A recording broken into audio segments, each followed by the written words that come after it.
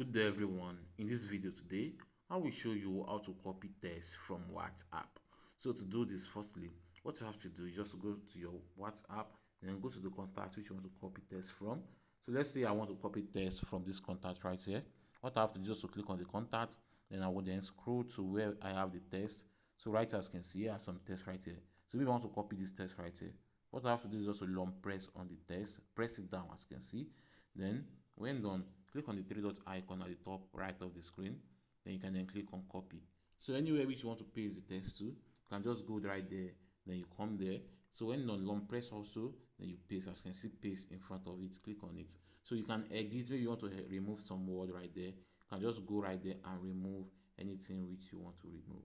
So let's say I want to remove all that thing right here. So when done doing that, you can then send it. So that's how to do this. Hope this video helped. Please give it a thumb up and don't forget to subscribe to our YouTube channel. See you in the next